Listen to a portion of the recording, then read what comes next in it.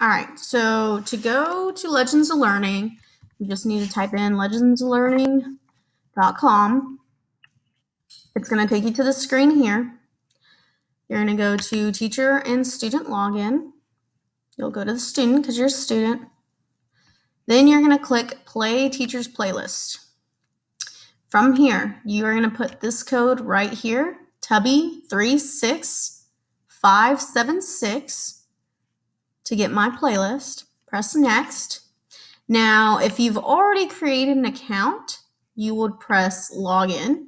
If you have never created an account, just sign up. It's free, super easy. You just create a username and password. If you do sign up, my suggestion for your username be your last name in TMS. And then your password be TMS Hawks. But if you already have an account like I do, you'll press login. So my username is TubbyTMS. Press next, enter my password, TMS Hawks.